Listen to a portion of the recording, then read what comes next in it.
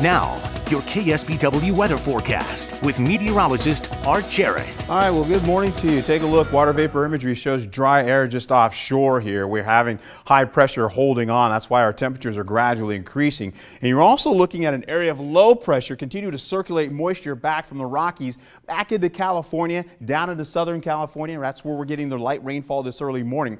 As this progresses into the afternoon, some of that light rainfall will start to move down to Southern California. We will see high pressure build in. We'll get into mostly cloudy skies to partly cloudy skies at the coast.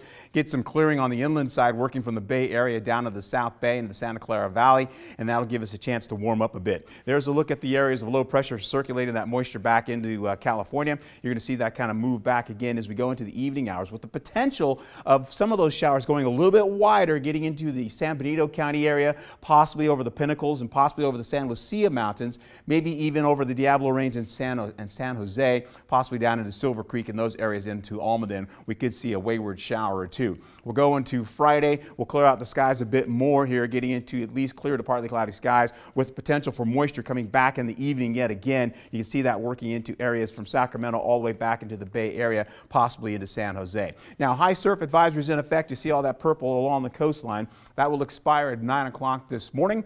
We're getting some waves up from 5 to at least 15 to 18 feet out there, so please be careful this morning if you're going to be on the beach. You're holding on to conditions widespread in the 50s, patchy fog holding on to the coast as well as the interior valleys. We have a lot of moisture that is still holding on to some of the coastal hills as well as some of the interior valleys, and that will start to get out of the way once we get into the afternoon by 1 o'clock, lingering along the peninsula down along the Big Sur coast. We've cleared out most of the inland areas, maybe a little patchiness up in the Gavilan Range, and other than that, we're going to be seeing some better looking conditions, warmer conditions today. 60s and 70s, still below seasonal averages for most of the state. We'll pick up 60s and 70s in Southern California.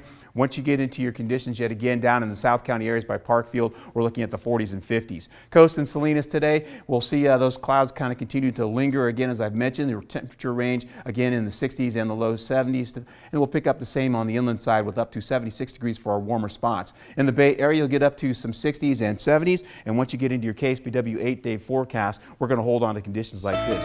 You'll see 60s and 70s increasing again tomorrow. We'll hold on to warmer conditions. We'll clear to partly cloudy skies. Saturday and Sunday, we dip the temperatures down. Chance of rainfall for Sunday. Monday, we clear it out as Memorial Day as we begin to warm it up right after the holiday. You gotta love that. California is just crazy weather. 60s, 70s, and 80s for you. We're going to warm those temperatures up into the 80s eventually by the time we get into next week. Ooh, that's looking nice. Yes, it is.